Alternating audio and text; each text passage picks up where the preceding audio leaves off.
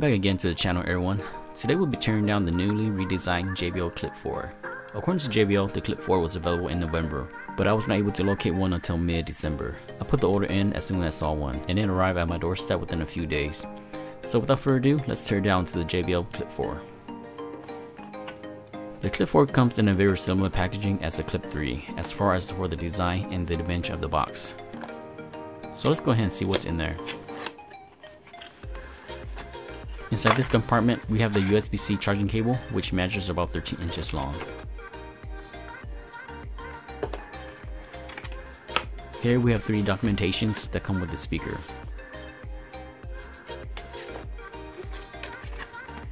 And here we have the JBL CLIP 4. The speaker measures 5.3 inches tall and 3.4 inches wide, with a depth of 1.8 inches. So the CLIP 4 is about the same size as the CLIP 3. The CLIP 4 weighs about half a pound, making the speaker easy to carry around and clip onto your bags.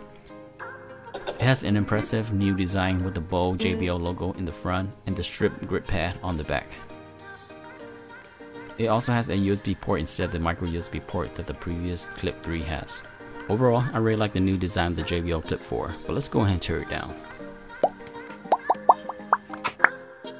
Like always, I'll be using my Husky precision tool.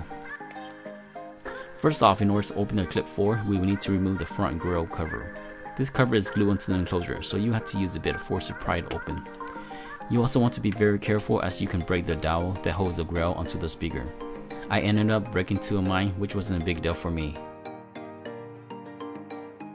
The front cover has 3 buttons on the top like the JBL CLIP 3, but instead of the small JBL emblem, it now has a bold JBL logo, which I think gives the speaker more of a style. The enclosure is held down by 5 screws that we will go ahead and remove. Once the screws are removed, we will gently open the speaker up to avoid damaging any of the connected wires.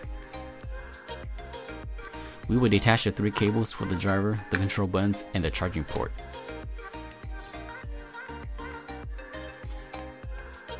Now let's go ahead and remove the driver by taking off these 2 screws. And here we have the 1.5-inch driver that pushes the max output of up to 5 watts. I'll be doing a sound comparison of the CLIP 3 and CLIP 4 to see how they compare, as the driver look almost identical.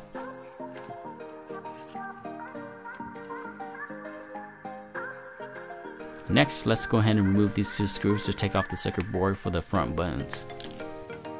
This circuit board contains the play and the volume up and down buttons.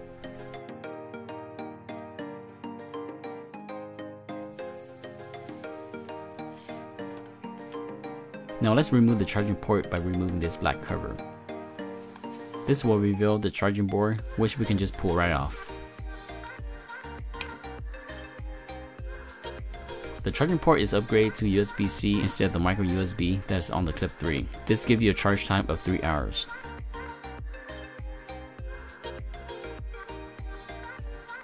To remove the carabiner, you will need to make sure all the back screws are removed from the enclosure. The carabiner consists of 2 parts, which can easily be taken apart and put together.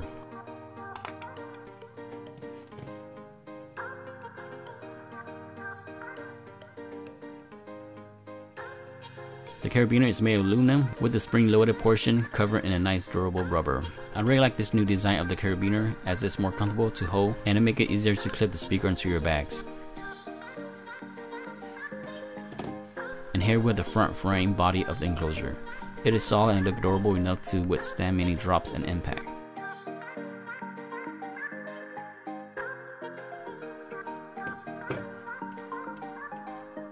Let's go ahead and remove the battery by detaching it from the motherboard. This battery is rated at 1050 mAh that is said to provide up to 10 hours of listening time. Now let's remove the motherboard by removing 4 of these screws.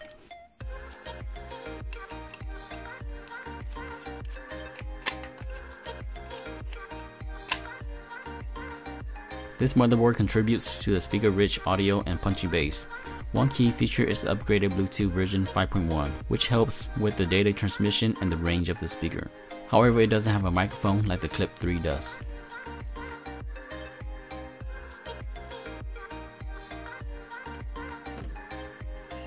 Here we have the other half of the enclosure. It contains the passive radiator that is glued onto it. The back also have these rubber strips to help keep the speaker in place while it's being used. It also has an inner cell to help give the speaker its IP67 rating.